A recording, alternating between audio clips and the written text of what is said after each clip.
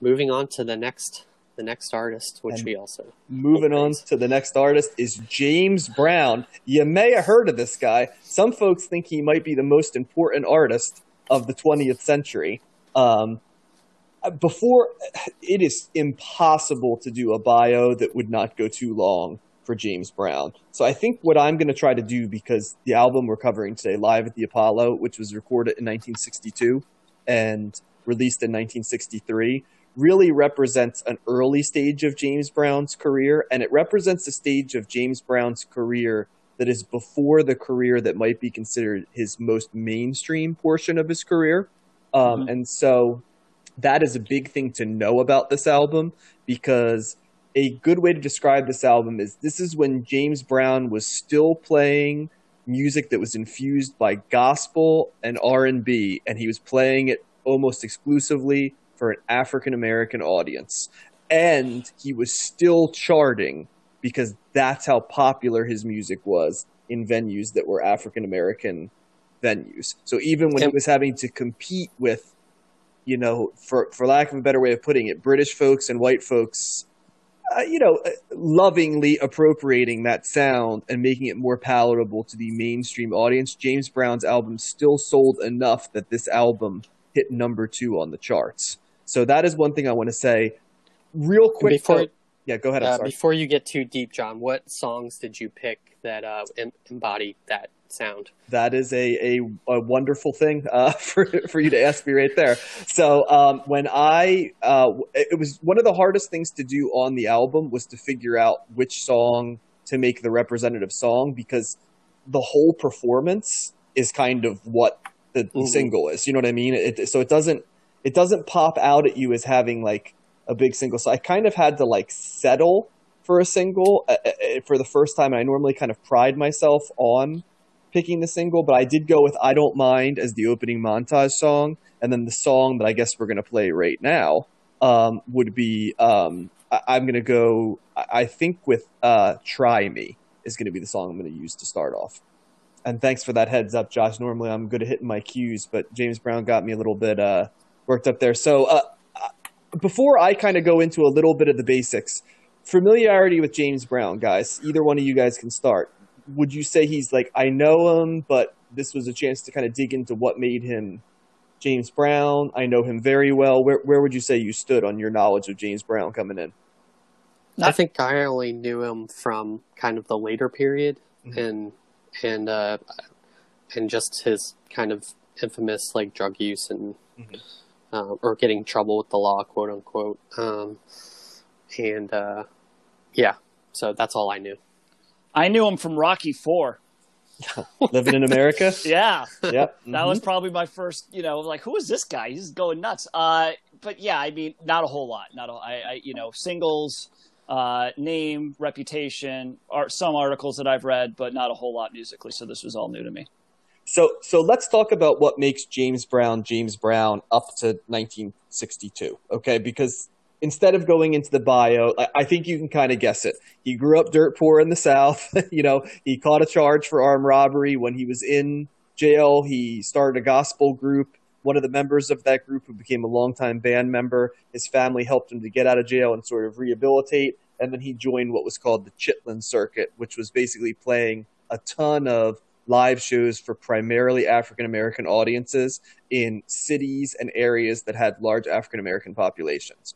And I think it's important we're using the vernacular of today, African American, but for a guy that wrote a song, I'm black and I'm proud, you know what I mean? At that time, it was clearly defined as black music, you know what I mean? And black in the sense of tied to the American black experience. So I do want to say that that is a big piece of what makes James Brown during this era James Brown. So why is James Brown important? Well, let's talk about some of the things that make him, transcendent. First, he created a stage show that is filled with the type of things that have become cliched nowadays that at the time were revolutionary. From the person introducing him, which you will hear on this album, the long introduction of the hardest working man in show business, Mr. Showtime, going into all of his different nicknames, and then them playing the music start and stop before he comes out. He had at times a 30-piece band that was known for being one of the sharpest and tightest bands going. He had multiple bassists, multiple guitarists, several percussionists. For the slow songs, a whole string section, a brass section. You had him, of course, himself. He normally had a female singer who he would duet with. Plus, he had his group at this point, and then later, that was called the Flames. That was basically the equivalent of almost like a Motown background group singing behind him, a gospel group. So you're getting 30 to 50 people associated with this sound. So that whole idea of this stage show that was larger than life was huge. His singing style that merged that gospel sound and the screaming was unique because it was designed to be tuneful but also jarring. That's another thing. His timing was off the charts in terms of when he would sing things and modulate his voice. The fact that he both sang and danced in equal measures live, not choreographed, was another thing that was unique about him. He's the most sampled artist in hip-hop history. So he had another life afterwards, especially in the 80s and 90s. You know, James Brown was sampled constantly. And he's also considered to be a forerunner of two huge shifts in popular music, but in particular black popular music. He's the forerunner of turning what was the R&B of gospel and blues into what would be called soul music in the 60s.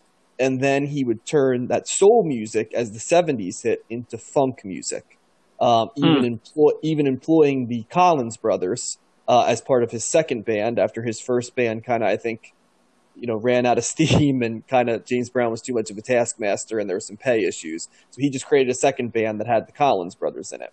Now, trivia for those listening, but also those on the podcast right here. Who did the Collins brothers end up becoming known for being members of? Because they spun off to their own band, which was quite a revolutionary band in their own right. No clue. I don't know. Earth, Wind, and Fire? I don't know. Good guess, but Parliament Funkadelic would be what they spun off into. So in many ways, James Brown birthed Parliament Funkadelic, who in many ways birthed what would be considered that 70s funk sound.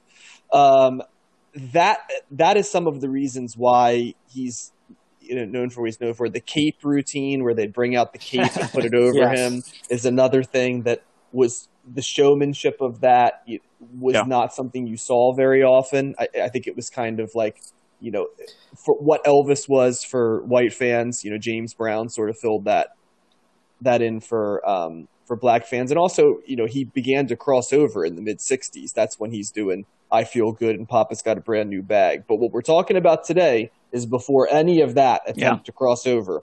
This live album was designed to show him playing to a black audience, playing what would be considered to be black music, gospel music, soul music, R&B, in the sense of it being played in sort of the rawer, edgier version of it. His record label did not want him to release a live album because live albums were known for not selling well. And their take was basically like, people have heard all these songs, so why would they buy a live album with it in it? He fought them on that and basically said no and self-funded it himself. And it ended up being incredibly successful, rising to number 2 on the charts. Good for him. That didn't really impress the members of King Recording, his record label. And so he decided to just record another album for another record label because he was having different stuff. And that cost him most of 1964 as his music was being held up. He still was able to play live, though, relentlessly. And one thing to know about James Brown is he toured relentlessly, as in over 300 shows a year. And when we're talking about shows, the James Brown show was all of those pieces traveling, right? The 50 some odd members, him going full out every night, dancing full out every single night. It was well known as being one of, if not the most impressive stage show that exists. We did post stuff on combing the Twitter this week of a performance that James Brown did right before the Rolling Stones had to follow him. And notoriously, after putting on an incredible performance, James Brown turned to them on the way out and said, "Follow that, motherfuckers," which kind of like embodied his competitiveness in terms of his act and how much he prided it. So that kind of is the why James Brown is important and where he's at early in his career. I mean, there's 1,000 other reasons why James Brown is important besides the singles. He did, of course, in the 80s and 90s, as Josh mentioned, kind of become sort of a caricature in some ways because of his legal issues. He was well known for abstaining from drugs and alcohol in the 60s and 70s, but by the 80s, unfortunately, that had caught up with him, and especially crack had caught up with him. Yeah. And there were 4 divorces and anywhere from, I believe it was 10 to 13 kids. That became kind of a messy legal situation when he passed away. But through all of that, he maintained his reputation as a voice for the Black community. I would be remiss if I did not mention that if you were to take a current take on him, there were some problematic issues with women throughout his career, most notably Tammy Terrell, who I think most people will know for her various debuts with duets with Otis Redding in the mid and late 60s. Quite a few of them. Ain't No Mountain High Enough would probably be the most famous of those. But there's a lot of good stuff there. And poor Tammy Terrell, she dated James Brown when she was in his show as a 17-year-old. That did not go well. She then dated the lead singer of The Temptations. That also did not go very well. She was beginning to find some peace toward the end of her life and unfortunately died very, very young. I believe either 22 or 23 years old from brain cancer. Jeez. But some of the stuff that she did was pretty remarkable in her career, so she's someone to look up. But yeah, let's stop there because it's I could keep going on and on and on. The one thing I will say is this was recorded at New York's Apollo Theater. It does feature an introduction by Fats Gonder, which was sort of the MC of the Apollo. What a great name. People need to start naming kids Fats again. Yep, Fats We can Gonder. start calling you Fats. One callback we talked about when we covered MC5's Kick Out the Jams, and Wayne Kramer did say, that entire album was based on James Brown. We listened to Live at the Apollo endlessly on acid. We would listen to that in the van in the early days of 8 tracks on the way to gigs to get us up for the gig. If you played in a band in Detroit in the days before MC5, everybody did Please, Please, Please, and I Go Crazy. These were standards. We modeled every MC5 performance on those records. Everything we did on a gut level about sweat and energy, it was anti-refinement. That was what we were consciously going for, and that's what that album stood for. So as a callback to that album, that's kind of the ethos that was going on there. Yep. All right, so let's. Last time we started with me, so we can start with either of you guys this time. Matt, because you haven't presented yet, what were your thoughts on this album? I hate saying that. Oh, I'm glad you said that. Okay. My knowledge of James Brown is not by any stretch expansive, right? I'm disappointed in this record. I thought I was going to like it more. I wanted to like it more. And I don't know if it's because it was a live album. It just didn't do much for me. In particular, because a third of the album is that track Lost Someone. It's over 10 minutes long, and it's just boring. It's the same thing over and over again. It's a slower song. It's just the horns that da-na-na, da-na-na. And I was just like, this is still going? Like, the first time I listened to it, I was like, geez, how long has this been? I was like, wow, that's just a long time. I'm not a fan, and I've never been a fan of at live shows. Like one of my favorite, bands of the 90s, Green Day, always does this where they like do the shout and response things with the audience. And I'm just like, stop doing that. Just play the music. Like, I hate that, And all this stuff with like, I'm going to tell you something. Boom. I'm going to tell you something. Boom. And they does that over and over again. And I'm just like, it doesn't, it's like, all right, just get on, do the show. Right. So some of the songs, I mean, it was fine, right? I didn't hate it, but it didn't really do a whole lot for me. And then Josh sent the message about the live shows and stuff earlier today, And I looked at some of that. I was like, "Holy crap, this guy's insane! His Yeah. dancing and the thing that you talked about, John, with the coat, like doing the cape or whatever, right? The performance was crazy, and his dancing was crazy. And I don't know if I've ever really seen it like that before. And then I just started thinking about the concept of this would be a really fun show to see live, and it would be a totally different experience based on all that performance stuff that you're talking about, John. But I find that happens with me even today. There's certain artists that I love. I love listening to them. And then I see their shows and I'm like, they're not great performers. The music's good, but they're just kind of standing there, And then there's artists that I'm not a huge fan of their music. And then I see them live and I'm like, wow, that was freaking crazy. What a great show. I think this would fall into that category for me.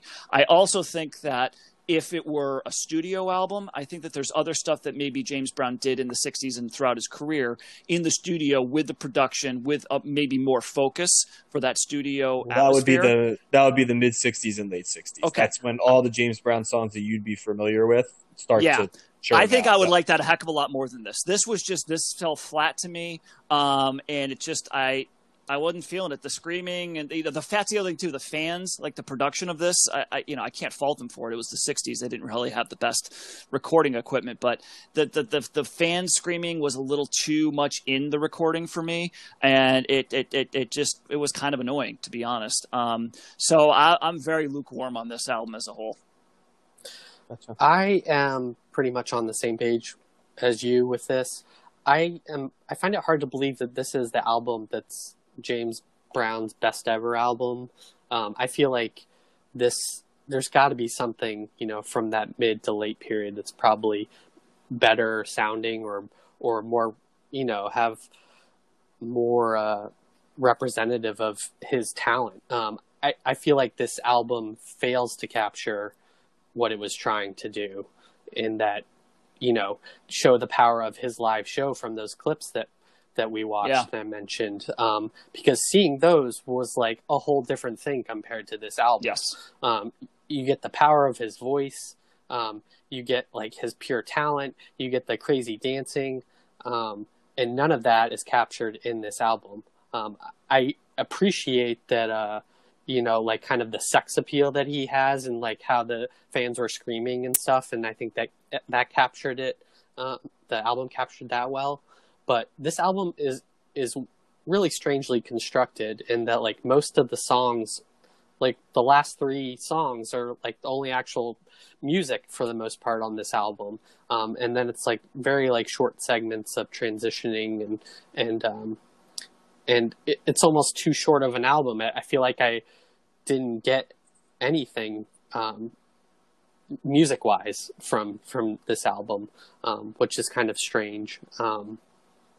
So, yeah, I would say go, watch the live performances to see what James Brown's like. And I'm going to dig in and listen to some of his other albums around this period to see if there's something better out there that is more captures what I know he's capable of, clearly. Gotcha. I think that all that you guys said is relevant. I do think at times it's an odd selection of songs to try to, in a live album, I think you're trying to get the ethos for what, I'm overusing that word, but sort of the essence of what a live act is. And I think this album does it in some ways and doesn't in others. It doesn't capture the music in a way that I would want it to, and the quality of the song is not as good. But also at this time, he was not doing the type of songs that I think I can't, and this is one thing I think I have to kind of point out. The way that white artists did black R&B took a lot of the gospel out of it and a lot of the church out of it and defaulted more into the blues of it, which made it more tight and rhythmic, right? And a little bit less about the raw emotion and a little bit more about the musicianship or the structure. This is sort of R&B being done raw, and I almost look at this as like an appetizer that gets you excited about going to a James Brown show, because it's like a 30-minute sermon. is the best way I could describe this album. And that's why it's a hard one to evaluate, because you would like it fleshed out with more and perhaps weightier songs. I don't know, though, if you don't get some of the essence of what a James Brown show is like. And when you think of it in the context of 1962, my God, the fact that this was being played on popular, this had to sound nothing like what else was being played. Because, you know, as much as we love the Beatles, right, and as much as we love the Stones, the way that they're doing R&B is not how James Brown is doing it. In fact, I would argue that a lot of the covers from the British invasion bands, most of the time their weakest ones are almost always James Brown songs. And I think that's because how do you sing a James Brown song like James Brown, right? You know, it's one thing to take the beat, especially when James Brown starts doing funk, you know, or other stuff, but to try to sing like James Brown, like, I mean, who can do that? You know, it's just such a unique thing. And even when you're covering it, you have to have that gospel sound with impeccable timing, and you also have to leave enough space for your band to be totally participatory, and not just a band, like a 30 to 50 piece, you know, orchestral arrangement in some ways. I think I fall more on the side of where you guys are, that I was hoping for a little bit more. I don't know if I was as down on it as you guys, though, because I was able to find stuff that I really enjoyed as pieces, and I looked at it very much as a live album that was an appetizer to the show, and also played into a little bit of the myth making of the artist in the way that, say, Folsom County Prison does for Johnny Cash. You know, it's as much about establishing the act.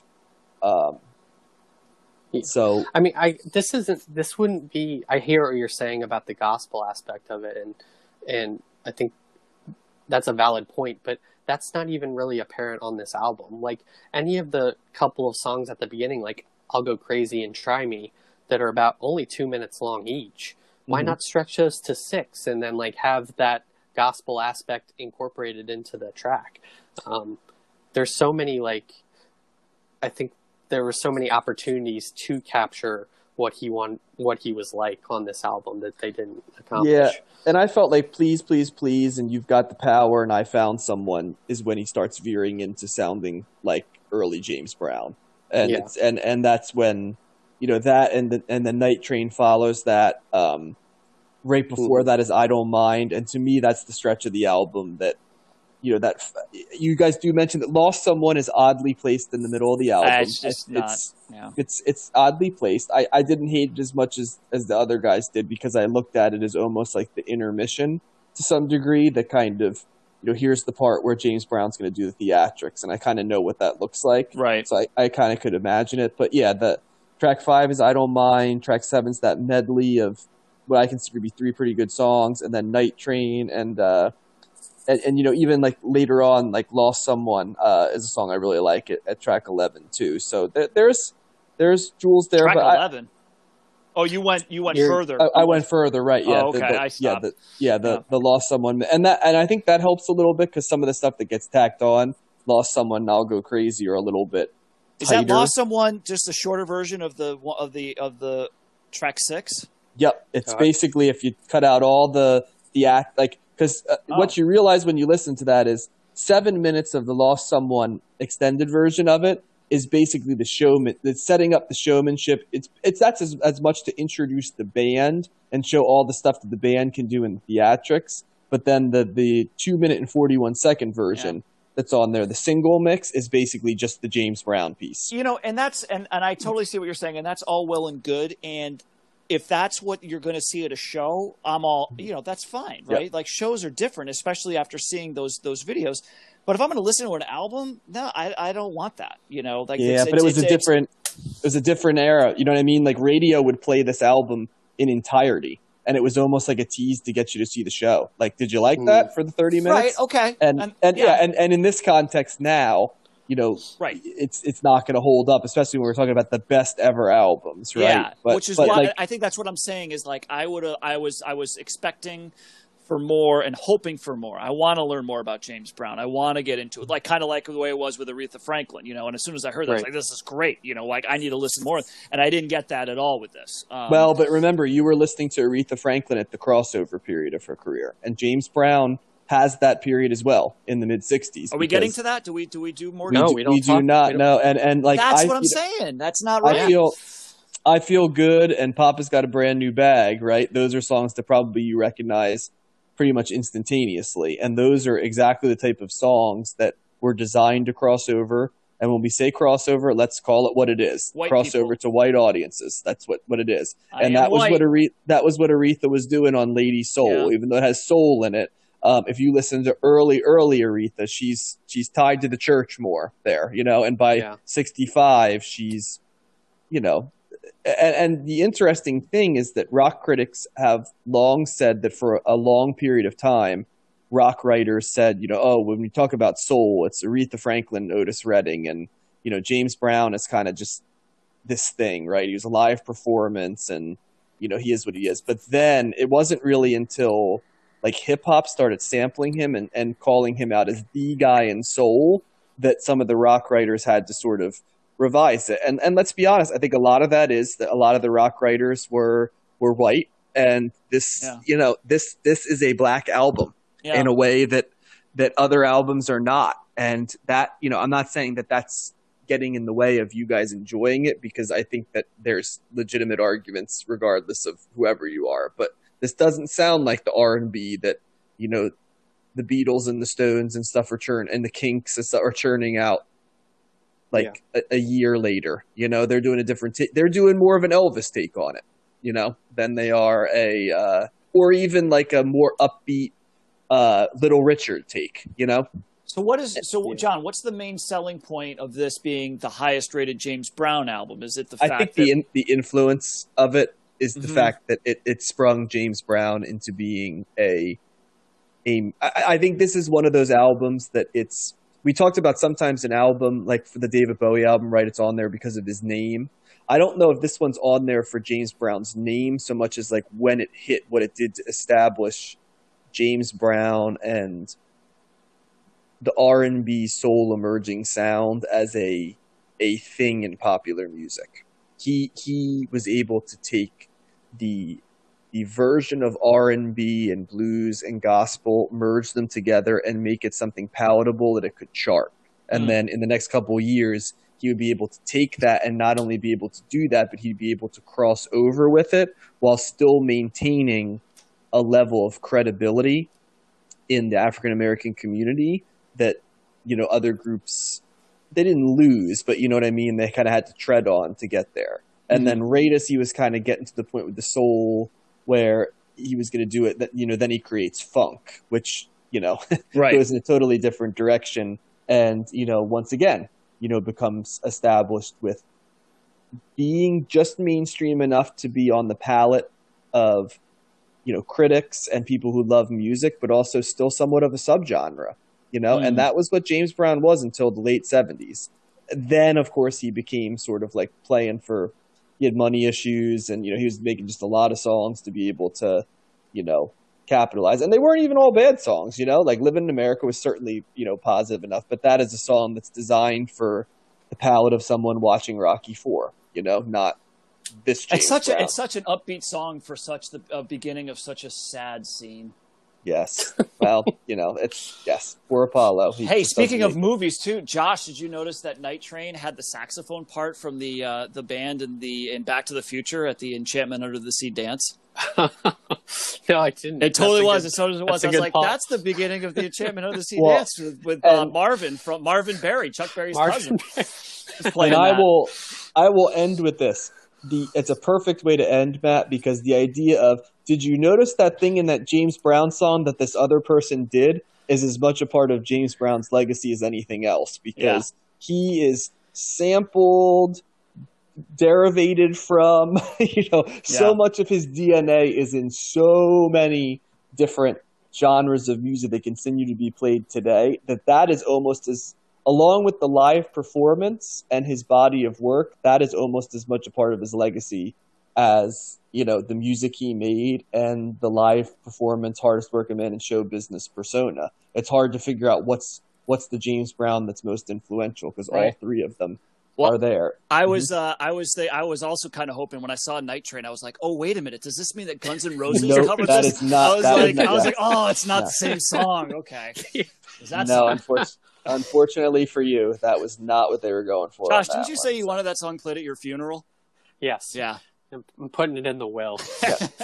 And they did cover Mama Kin from early Aerosmith, which is going to be a great testament to if Matt can hold up his "I Hate All Aerosmith" albums. I don't. That's more of a stick. I'll admit that right now. But anyway, but we'll tie it off right there, because I would say if you are unfamiliar with James Brown, maybe don't pick this one up, because as Matt and Josh fairly make the criticism of, it's a little lean on music and a little heavy in terms of promo for the live show. And there are visual live shows that I think really give you the full Monty of what you're looking for. And if you're looking for more accessible James Brown music for your palette to start, that mid-60s era James Brown could be what you're looking for. But if you could also go into that late 60s, early 70s, like, Sex Machine, funk, James Brown, which is also damn catchy.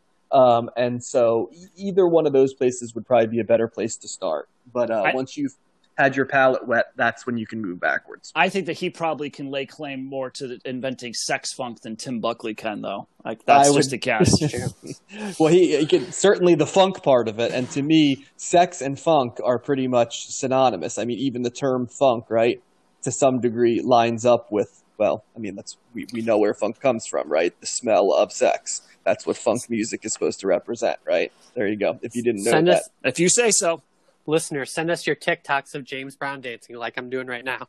Oh, Josh is getting down. That was pretty good, Josh. No, but they should totally see the videos. You're absolutely right, because those are awesome. Watch. Don't listen to the album. The mashed potato and the splits and all. Oh my God, yeah. He's great. Awesome. He's great. I like the one foot dancing thing that he does. Yep. That's awesome too. All kinds of stuff. Can't teach that. All right.